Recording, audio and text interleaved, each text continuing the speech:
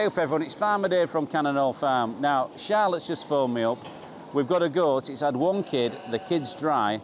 There's another one there, but she's just not having it. So I'm come down to see what needs to be done.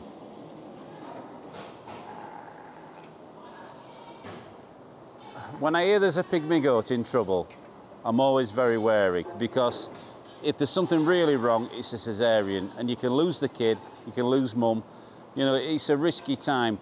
I'm hoping there's plenty of room, because she's had one kid already, and we'll be able to just get the kid and ease it out.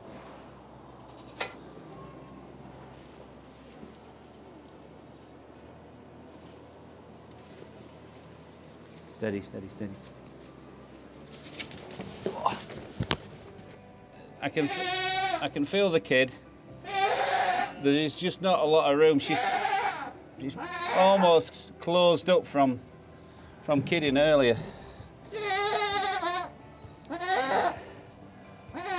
I'm hoping I can just get a leg and just bring it forward. Right, I broke the water sack, so we might have a bit of progress now. Yeah, I think it's in the right position. Come on, girl. Keep pushing. That's it. She's pushing nicely now. She's doing all the work for me. Yeah, come on, push again.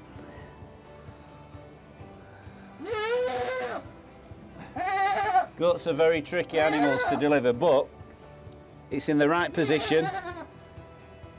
Yeah. We've got a leg. I can feel the nose. Right. Here we go. Oh, crikey, that came out at speed.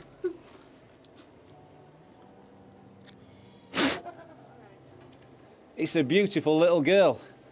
Come on, Mum. Hang on, hang on. You like it? There we go. Let's move away. That were really quite stressful. Mum, she'd had one kid already. It was bone dry. The second one was in the right position, but it was quite far back. Now, as soon as I started trying to bring that leg forward, Mum started pushing, and that really helped me. It pushed that leg far enough for me to grab it, ease the kid out, and then one almighty push and it came flying out. So all's well that ends well. We've got two healthy little kids, one happy mother. That's what springtime's all about.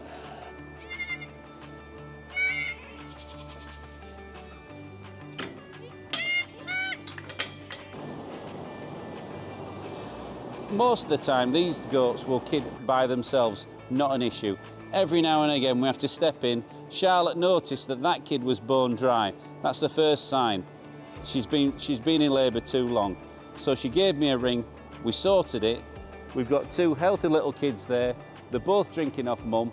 They're going to be fantastic. Now, springtime is all about late nights, early mornings. You've got to put the hours in to have a successful lambing, or kidding in this case.